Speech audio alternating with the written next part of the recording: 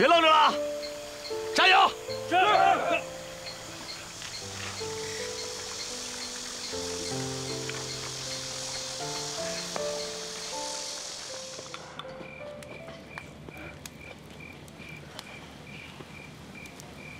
庄子怎么还不回来啊？会不会有什么变故？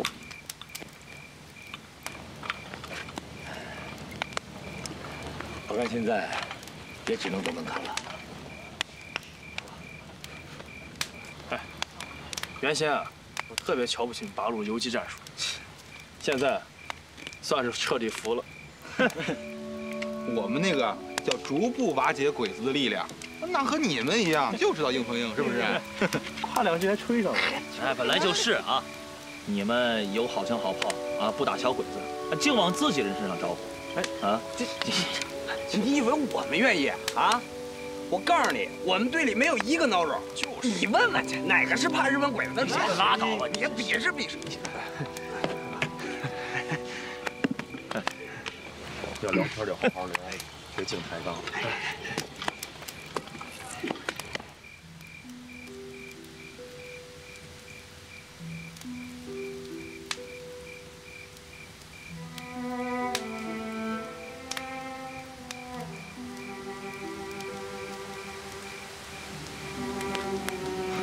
张亮兄弟，一个人想什么呢？哟，这匕首不错啊。这可是战狼哥的爹留下的宝贝，刀刃立着呢。你爹被鬼子害死了。啊，对了，你帮我把那帮弟兄救出来，我还没谢谢你呢。 一直都没机会问你，你们怎么被鬼子抓了？不瞒你说，我们是叛逃出来的。叛逃？我们那头啊，是个贪生怕死的鼠辈，见了鬼子就跑，就会祸害老百姓。我经历那么多战役，从来就没干过这么窝囊的事儿。 后来弟兄们实在看不过去，就跟着我一块跑了。我原本想让他们散了，回家该种地的种地，该娶媳妇儿的娶媳妇儿。可没成想，沿途碰见了鬼子，就干起仗来了。这一打，死了我一大半弟兄。 那你们现在打算怎么办呢？我让他们走，他们不走，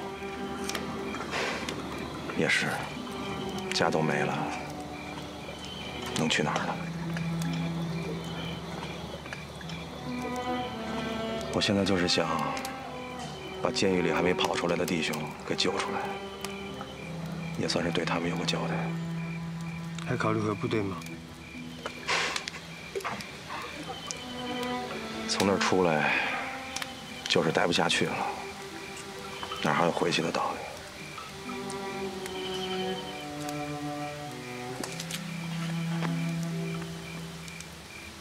那就留下来，跟我们一起打鬼子。对，留下来，跟我们一块打鬼子。好。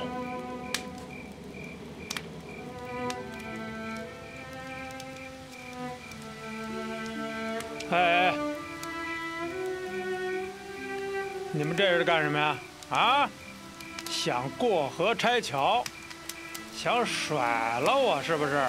忒不仗义了吧？啊，哼！怎么哪儿都有你？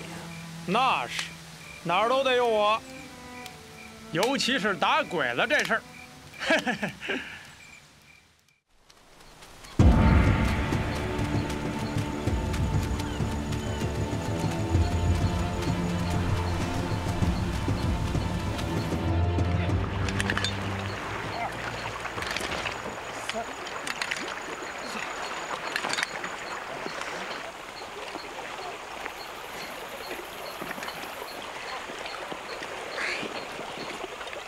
辛苦了一晚上，终于把营地给搭好了。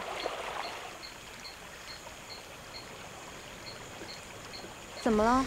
头又疼了？一件一件的，习惯就好了。千万别大意啊！虽说现在没有治疗的方法，但还是很危险的。哎，这药呢得按时吃。来。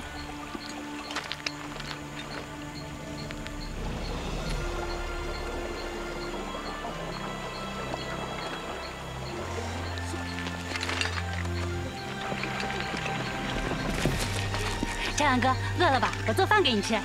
冬儿，你还会做饭呢？哪个女人不会做饭呀？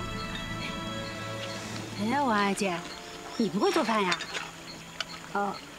我做的不太好。庄子回来了。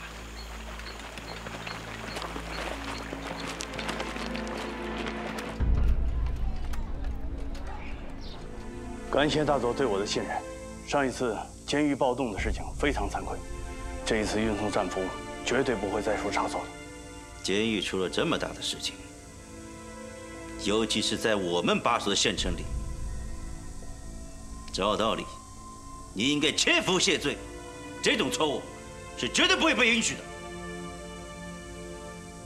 但是现在战事紧迫，我就再给你一次戴罪立功的机会。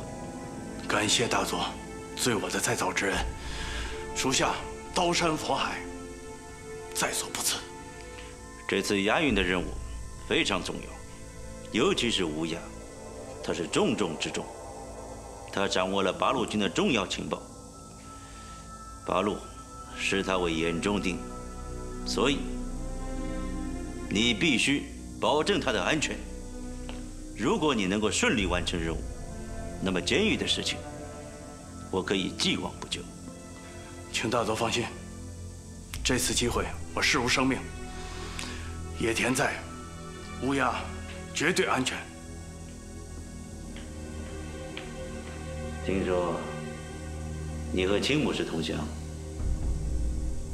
是，大佐先生。大战在即，我可能很快就要调往清远城。 这么大个张县，不可能没有人负责，所以我对你抱有很大的期望，明白？感谢大佐栽培。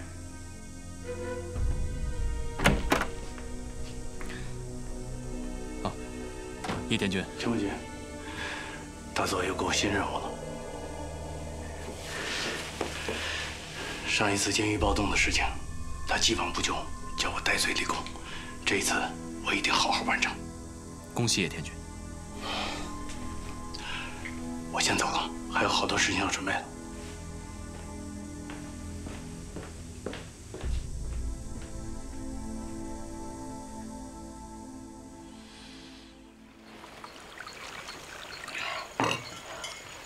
哎，我说你快点喝行不行？急死我了！你让他喘口气再说。到底出什么事儿了？ 别喝了，快说！喝，一直都找不着下手的机会。横山打算过几天把哑巴运到后方医院去治疗，所以让我赶紧回来跟你们商量商量，看看怎么办。哎，对，我跟他约好了，2年后在刘妈妈那碰面。要运到后方去，这下可糟了。哎，对，那个听说这列火车是专门押送国民党战俘用的。 说是要和一个日本的什么人交换，你说是真的？啊，我也不知道真的假的。那一定是真的。曹团长，你的那帮兄弟们看来是有救了啊！干脆趁哑巴还没被运走之前，进医院直接杀了得了。那不可能，要知道哑巴现在被监护在日军的总部，那和日本的监狱是不可同日而语。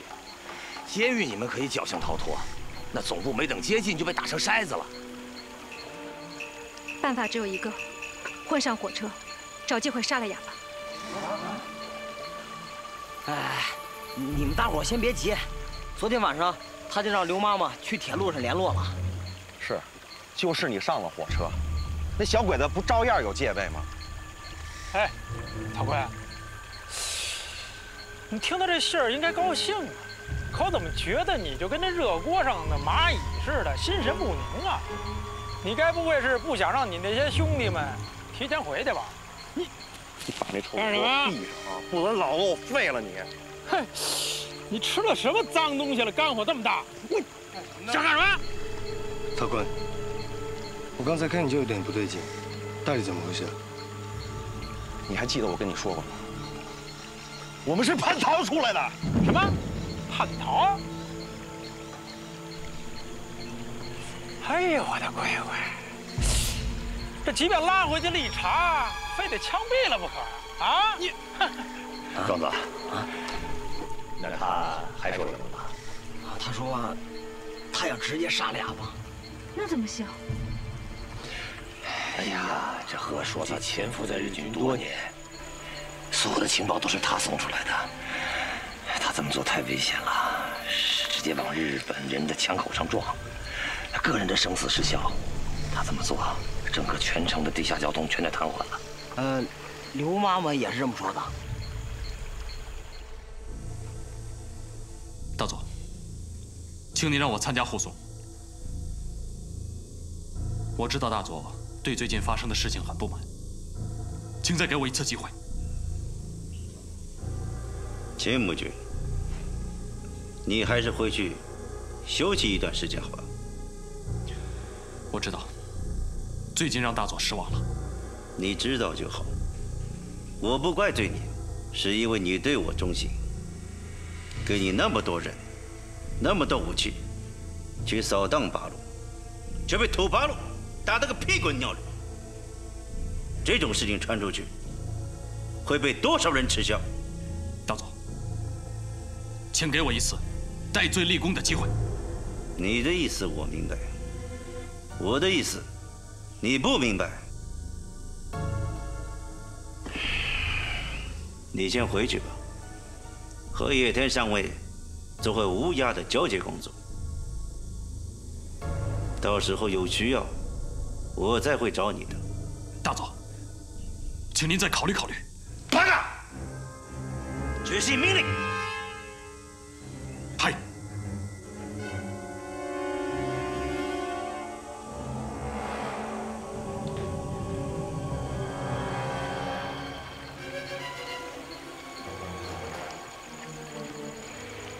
好了，散了，该干嘛干嘛去。散了吧，走了。怎么样？痛快？好啊。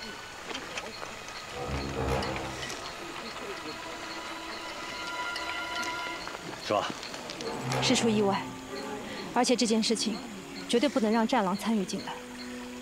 一是他的身体还没有恢复，我怕到时候会害了他；二是他报仇心切，他见了日本鬼子就像狼见了肉似的，我怕他会冲动。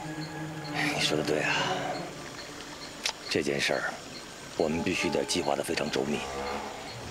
这样，这2天我进趟城，跟何医生当面商量一下。不用了，我有个办法。运送伤员一定要跟着医生和护士。只要我能混得上火车，我就有办法解决掉哑巴。这可不行，这样太危险了。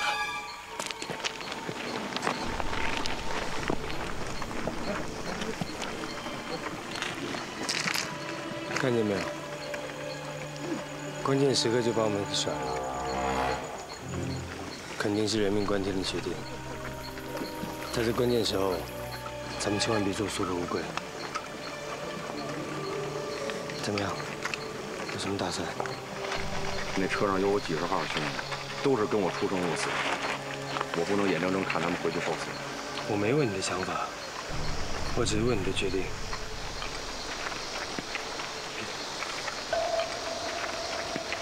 比赛，你有什么办法？嗨，我跟某些人一样，这事儿跟我完全没关系，我根本就没想过。那呀，干嘛？行了，大伙同甘共苦过，都比枪。比赛，我知道你专偷日军物资，办法你肯定会有。至于你为什么一直留在这里，我还没想明白。真的？怪我眼拙，没想到你是高人。哟呵，反应还真够快的啊！你们俩不就是想上火车吗？好说，这事儿包在我身上。至于你想的问题，慢慢你就知道啊。这件事情千万不能说出去。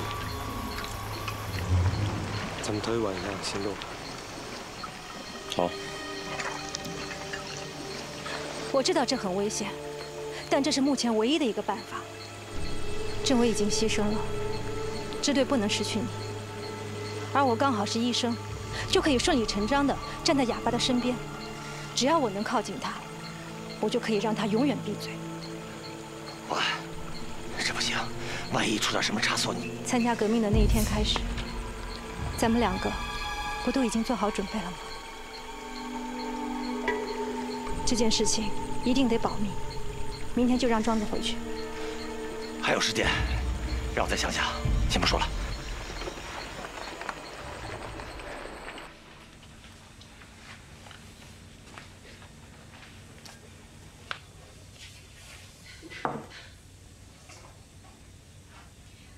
青木君，喝点茶吧。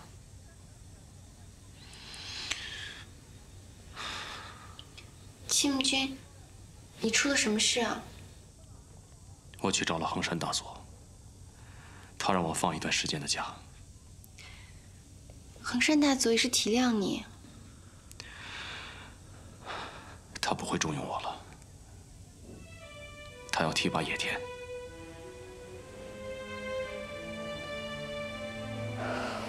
青木君，这样不是挺好的吗？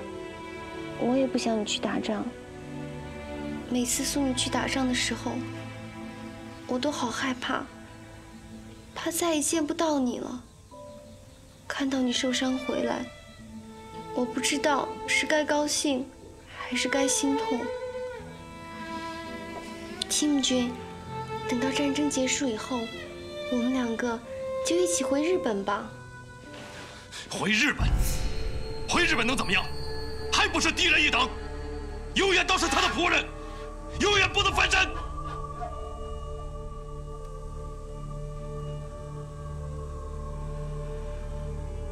雪子，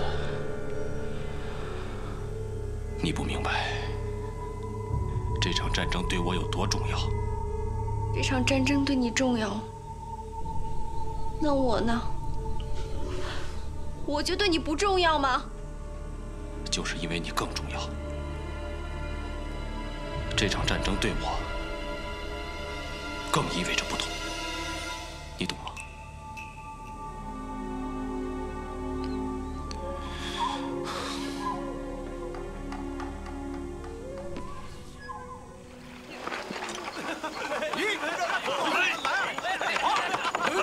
别拽着人家。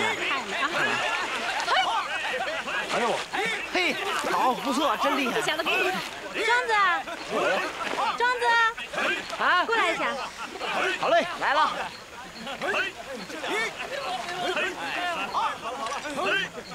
看，我爱你。庄子，你抓紧时间回城里面去等何医生，明天就是你们约定见面的日子。你告诉他，让他想办法安排我上火车。你跟他说，这是我们已经决定好了。然后你在那里等他的消息，一旦有了具体的行动安排，你就立刻回来。行，放心吧。还有，这件事情千万不能让战狼知道。战狼，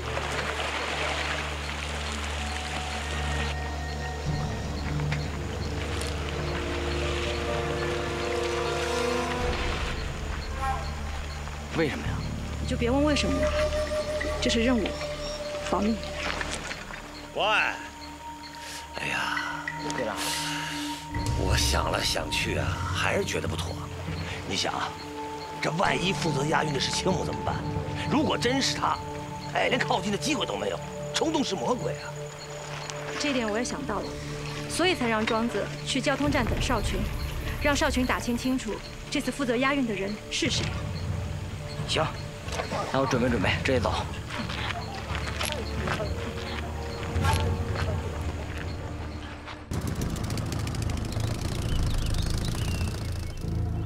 哎呦，横山先生呐，你是想吓死我啊？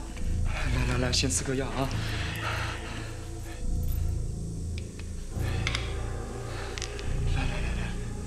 来，喝口水。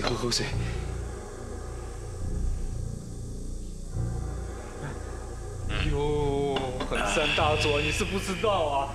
我一接到美智子小姐的电话，我这腿都吓软了，真是。哎呀，你现在好一些了没有啊？好一些就好，我给你看看啊。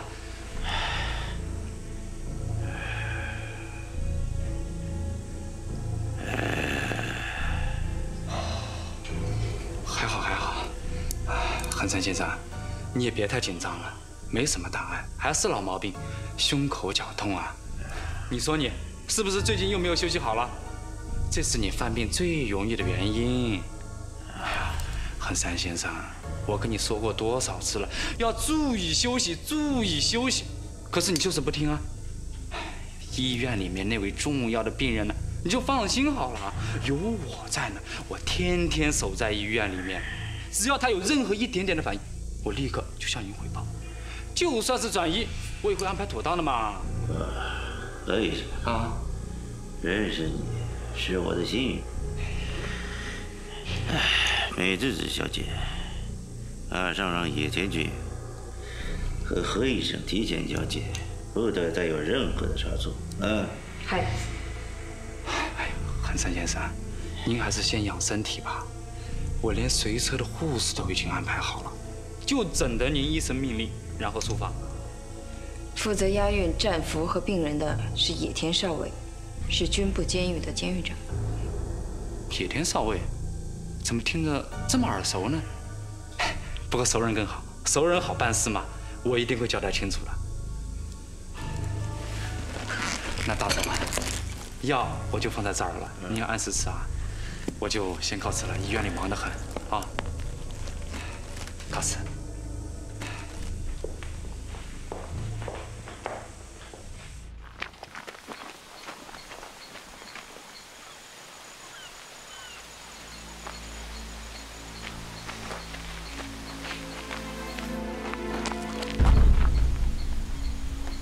战狼哥，你这怎么了？不是，干嘛这么看着我呀？哎，你要没什么事，我先走了啊，我这急着赶路呢。当了八路就不认识我了？不是，哪能啊？你是我哥，我哪能不认识你呀？关键是我这不是执行任务的吗？好。我不为难你。现在我问你话，你不用回答，你只要看着我。啊，王医师是不是要上火车？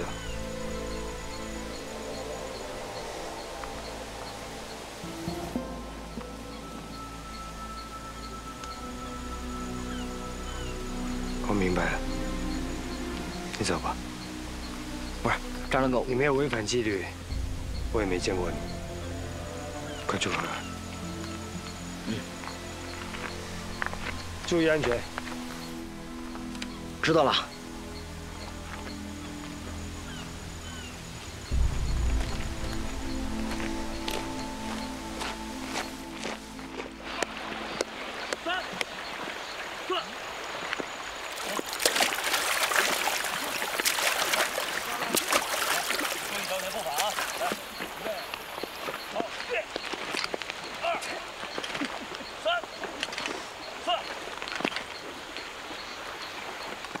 坤儿，讲什么呢？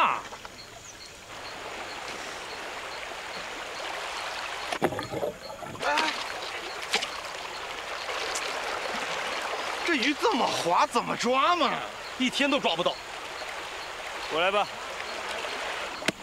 王安姐，看好了，我只说一次。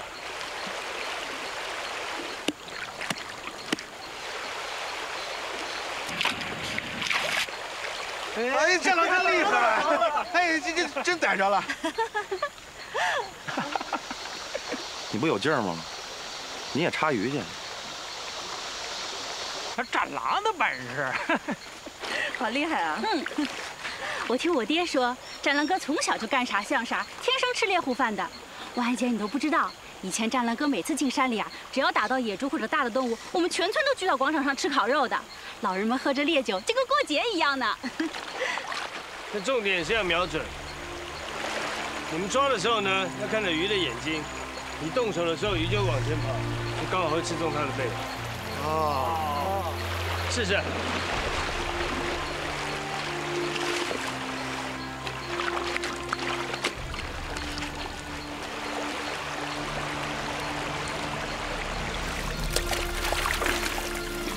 冬儿，你想你的家人吗？想啊，也想村里的人。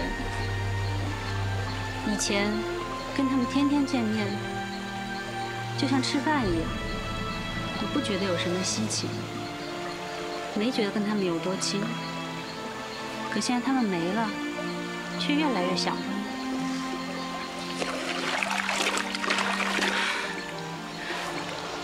总有一天，我会让战狼哥带我回八里庄的。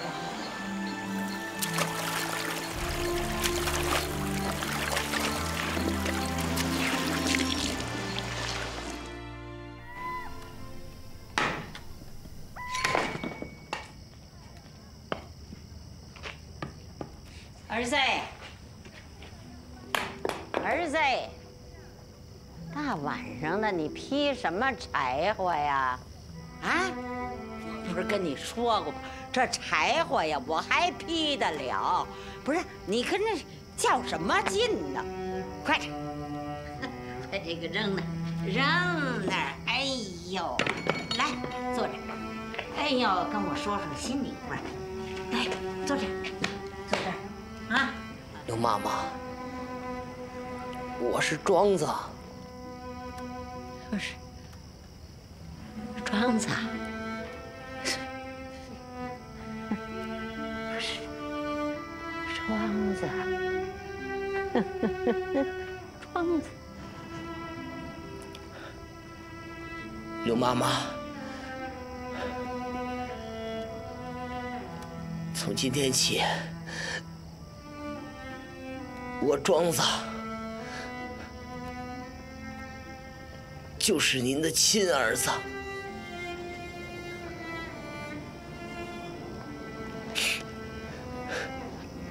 庄子，刘妈妈，娘，你是我亲儿子。娘，儿子，儿子，娘。亲儿子，小儿子，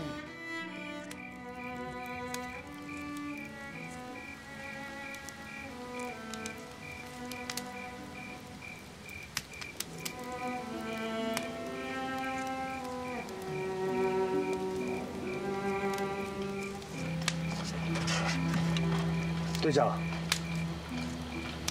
让我去吧。我有办法混进去。就算你混进去了，你有办法接近哑巴吗？啊？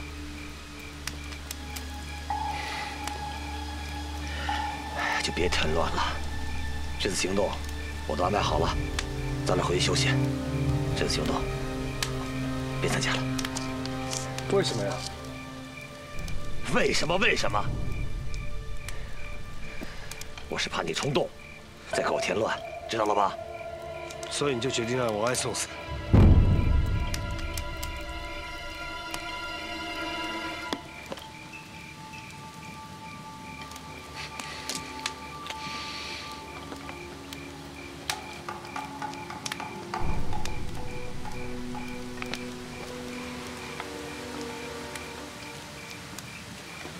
战狼。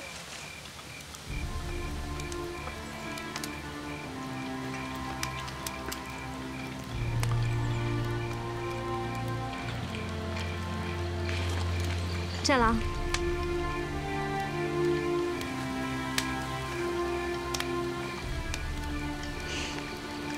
喏，这是你的药。少君叮嘱过，这药不能多吃，你还是自己拿着吧，好掌握。来，你是医生，你保管。咱们胡队长可说了，你现在啊可是咱们军区的大保护疙瘩呢，你得跟着胡队长好好建设咱们的根据地，把日本鬼子给赶出去。来，拿着。我说过了，我不拿。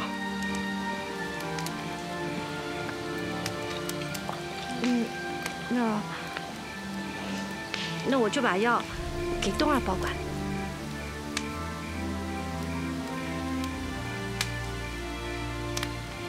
你真的不后悔吗？后悔？后悔什么？后悔离开家，加入八路，打鬼子，出生入死。不后悔。有些事情，可能你不太理解。从我站在党旗前举手的那一刻，我从来都没有后悔过。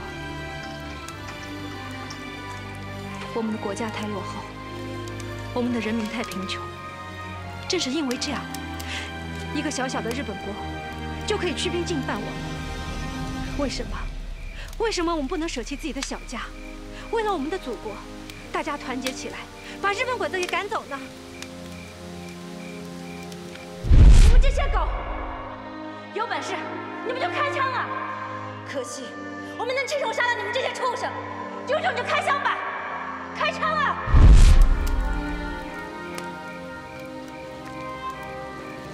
我信，我也理解，但为什么不让我去做？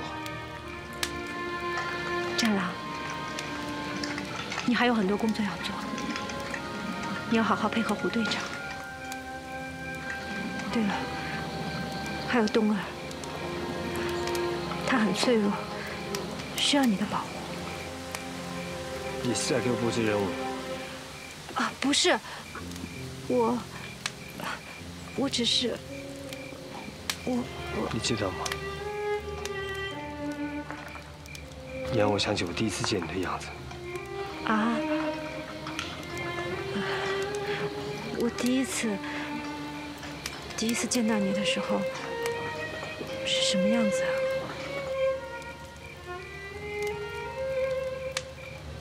那时候你跟青木在说话，一副天不怕地不怕的样子。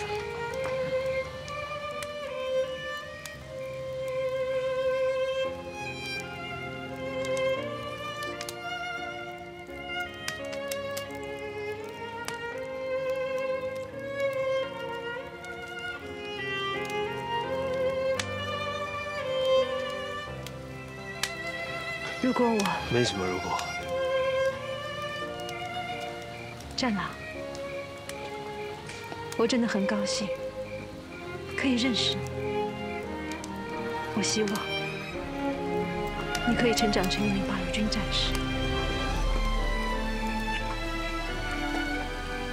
一定要好好的活着，完成我们的使命。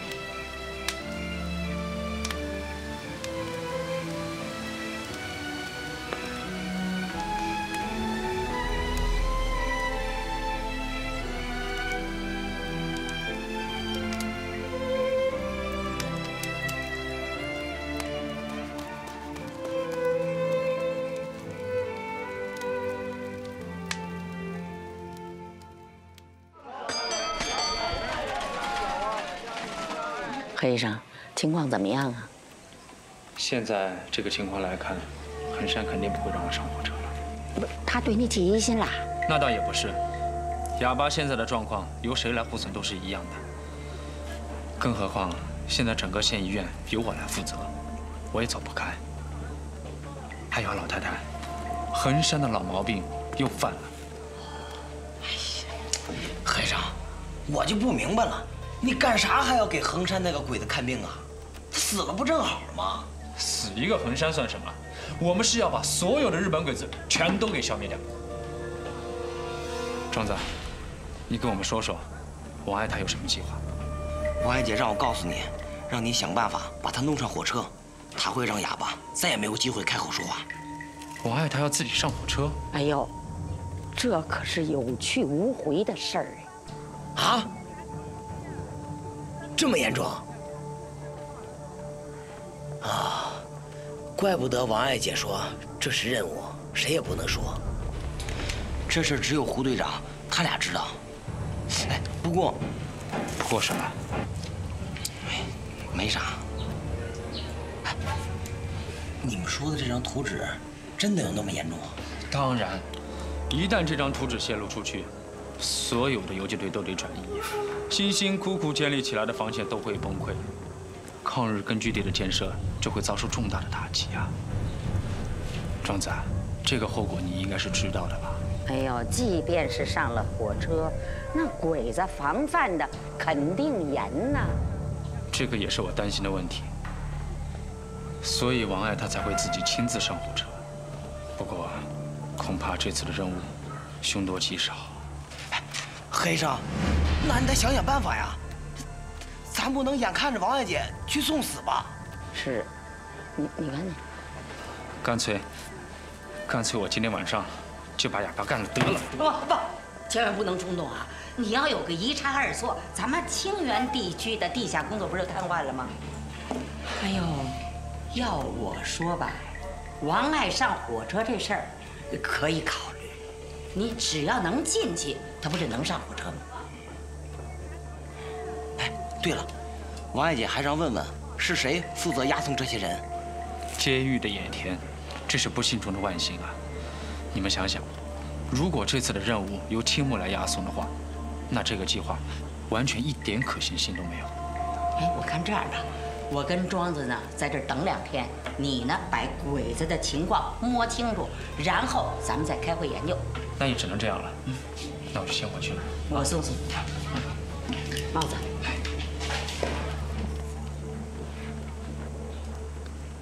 庄子都走了2天了，还没消息，不会又有变化吧？沉住气，做好最好的准备。一个猎人打猎之前，需要的是冷静。这是我爹教我的。听见了吗？你看看这战狼，一个没读过书的猎户都懂得兵法。你再看看你，还国民党团长呢。哎，我听说你们国民党那官儿，那个个都是高级学府里学出来的呀？啊？你不说话能憋死吗？哎呦，我要不说话，还真憋不死我。可是你要让我听这不顺耳的，不让我说出来，还真能憋死我。诚心跟我较劲是吧？哎呀，行了，你们俩再这样，我自己走了。什么意思啊？就你们这个样子，万一在火车上掐起架来，那不得连累我一起被抓了？行，明白了。人在屋檐下，不得不低头。皮三儿，老子今天就为了我那些兄弟，就跟你低回头，啊！嘿，还真别说，这还真有点像高级学府里学出来的。哈哈。小老，用不着那么紧张啊！你的活儿我保证帮你干得漂漂亮亮。哼，心思明白。哼，你明白什么？我自己都没弄明白呢。跟我装是不是？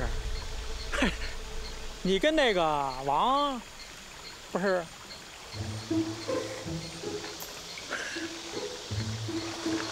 莫名其妙。嘿。走吧，兄弟！哎，行了，你。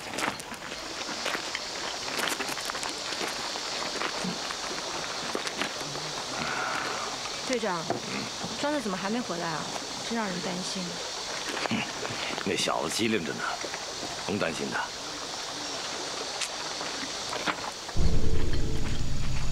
王爱呀，你说你跟我说那事，咱再商量商量呗。我就觉得上火车这事儿太危险了。哎呀，他们弄出去了啊！你明知道结果都是一样的，这又是何必呢？队长，我知道你担心我，可是事已至此，还能有什么别的办法？再说了，事情还没有发展到完全不可能的地步，用不着这么悲观吧？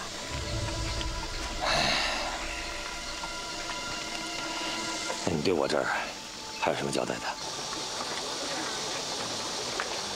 如果我真的回过来了，请帮我把这封信送到我家，交给我的父亲。哦，对了，还有这个香囊，请帮我转交给冬儿。哎，王爱，你不跟我说过，这香囊是你母亲留下的唯一的遗物吗？要留给组织啊，干嘛留给冬儿呢？